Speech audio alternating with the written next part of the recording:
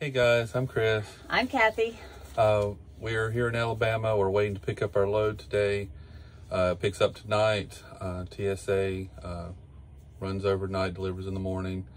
So we had a little downtime and thought we would talk about signs.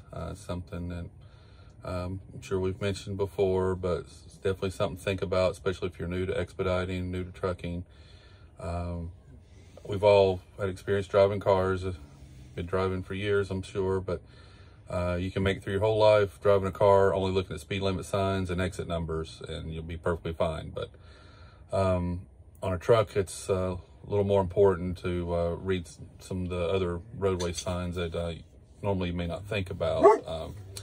First off is way stations. That's something you don't deal with if you're just in a car, but on a commercial truck, you're definitely dealing with way stations. Right, and you've got to have the signs start with, do you go in, or are you called in, or are you not called in? So yeah, that comes about with your bypass or your best pass. That also comes about sometimes, like in Georgia, with directional signs on the side of the road. They'll have lighted signs on the side that says the truck may bypass or truck must enter. And on top of that, you have to have the knowledge to know if you're hazmat and if it's a state that requires you to go through, regardless whether it gives you a bypass or not. So that's kind of on you. But beyond that, it kind of tells you what to do. Speed limit is very important when you're going through. The speed limits are all different. California is much different than the East Coast. You watch the signs that tell you to go through. Even if you get the empty lane, they're watching your speed, and they will call you in if you're going too fast. Yeah, and the speed limit changes a lot of times from the time you get off of the interstate. As you get closer in, the speed limit can change. You know, maybe 35 or 45 when you first enter. Then when you get closer to the scales, it may drop to 15 or 10 or even 5. So. And they're going to show you which lane to go in. So they're going to either route you to the right or to the left. So you get the green arrow, the red X will come up on the one you're not going into. Right. And then once you're in the lane to go through to be weighed, there's a lot there too. Right. Yeah. I know some states like Oregon will tell you to turn off your lights. Even if it's nighttime, they want you to turn your lights off. They all have their own system, and you just have to follow the signs to know what it is. Some will say stop here on red, so you have to actually stop to get weighed. Some you just simply roll over at 3 miles an hour or whatever. So just be sure to follow the sign, whatever it tells you to do. And they have signs to tell you to roll your windows down a lot of times so you can hear their speakers. They're going to talk to you. Yeah, which is something you should already know anyway. But so all these signs, when we first got our, I went to get our CDLs, going out on our run, the driver, the instructor told us, did you see that sign? Did you see that sign? And I remember that was kind of unusual. No, I didn't really pay attention because I was a car driver, like you said. Yeah, and I think one sign in particular was like for a hospital. That's not something, you know, you might see it, but you don't really think about it, and you're not going to remember, oh yeah, there was a hospital sign back there. But she kind of made it a point when she was doing our driving test to make sure, you know, that we... In a truck, it's you notice the signs, and you actually know what they are. Another thing that you have to watch for is bridges and overpasses, what the heights are, the height limit. You should know the height of your truck. I mean, most tractor and trailers, including our straight trucks, 13.6 is our max height. So you can't go in anything lower than that.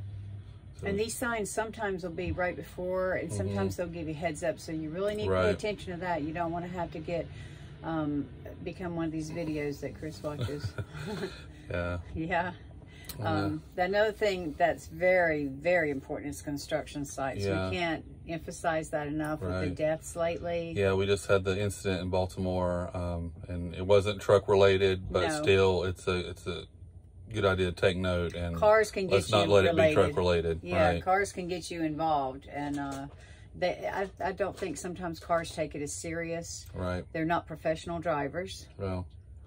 Well, you know, and driving is not, you know, their top priority at the moment. They've got 1,000 things that they're trying to do, and driving is just to get them there. So they're thinking about what they have to do when they get there, what they forgot to do, what, you know, did they do this, did they do that? So, you know, it's a form of distracted driving, really. So we have to be aware of that. That does go on every day.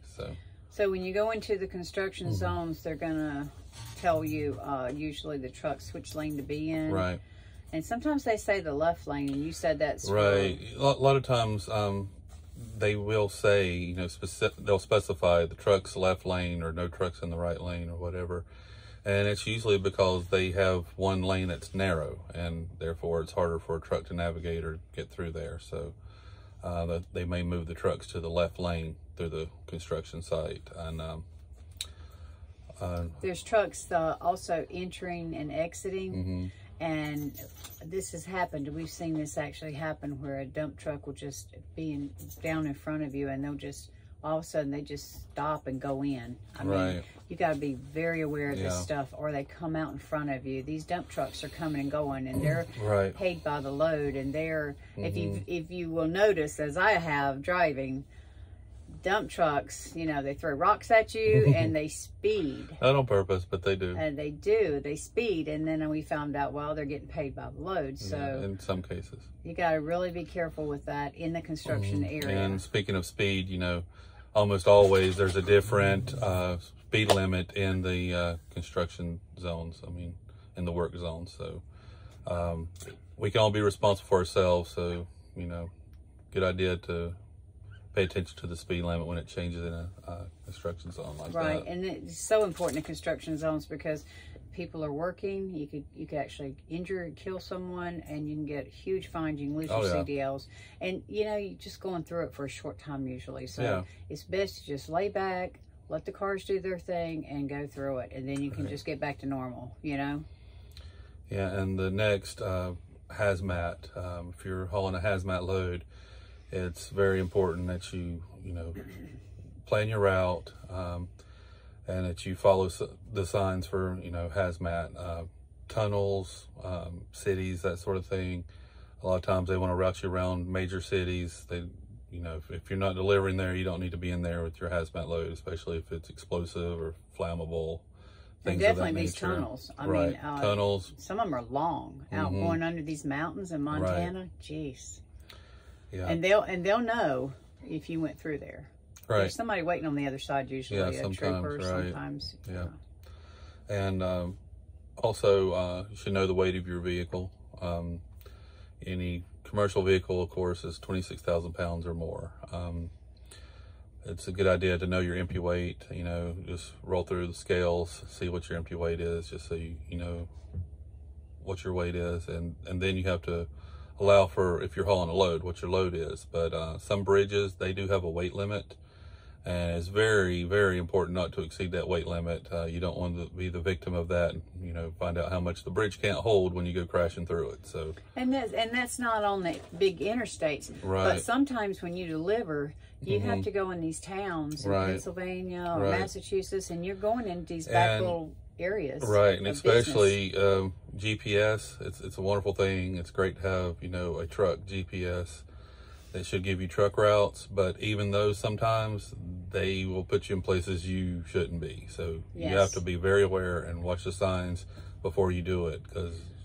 Yes, in Massachusetts, I think it was, is where we got routed with GPS to a bridge that was 12 or less. Oh, yeah. And we couldn't go under. And there was no warning until we got to it. And the funny thing is, there was a UPS driver in front of us, and he said, my GPS sent me here, and he helped us actually back out and get out and get turned around. Yeah, there's two trucks in a row, and both of us had truck GPS with truck routes, and it routed us through there. Yeah, and people get mad at you. The cars were like, you know, we didn't know. So it's life. It's best to be safe. But one of our pet peeves is driving in the left lane, and especially trucks, and blocking everybody. If you can't make it around a truck, just stay back and wait. In Texas, you'll get ticketed. They watch for that stuff. You are not to be in the left lane unless you are passing.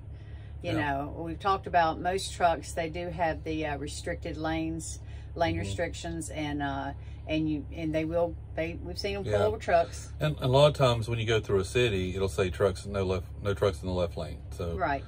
But this is just like a 2-lane road. You know, if you're on a 2-lane road, just hang to the right as much as possible, because it really messes people up.